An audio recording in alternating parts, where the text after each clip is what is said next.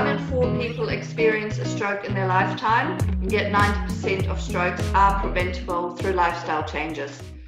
With me here today is Professor Valery Feigin, Director at the National Institute for Stroke and Applied Neurosciences at AUT.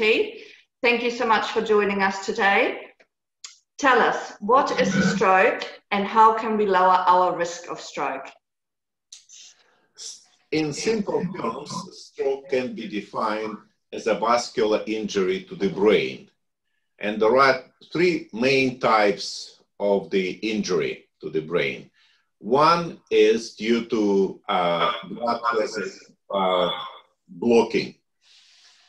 It is the most common type of stroke. We call it ischemic stroke. And second most common is when the artery in the brain is ruptured and blood gets into the brain. We'll call it intracerebral hemorrhage. If ischemic stroke happens in about 80%, 85% of people, intracerebral hemorrhage happens in about 10% of people. And the least frequent but equally severe type of stroke is subarachnoid hemorrhage, when the brain artery gets ruptured outside of the brain tissue, in the area around the brain. That's where the blood gets into.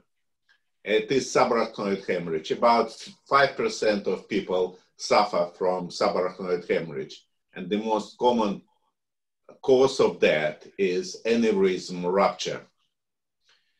It is a very devastating type of disease. 20% of people who develop stroke die pretty much soon after stroke, within the first few months. And about 70–75% survivors have some level of disability, often require assistance from others to carry on their daily activities.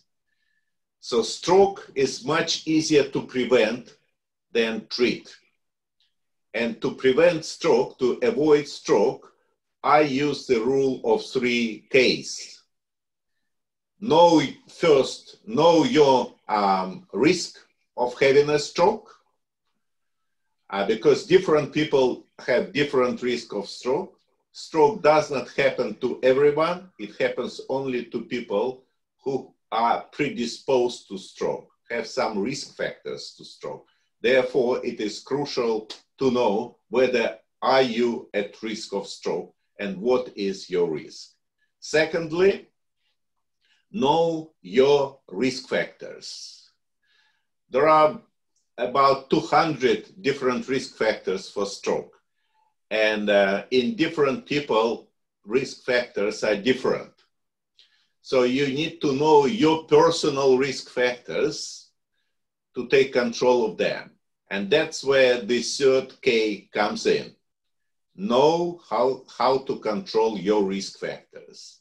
And all this information is available in the free-to-use stroke riskometer app, which we try to get used by lay people and clinicians as widely as possible. It is currently the best educational stroke awareness tool, stroke prevention tool we have in the world. Thank you. That's great. Thank you so much, Valery. There you have it, people. There are many things you can do to lower your risk of stroke, and we will talk about that more in other videos as well.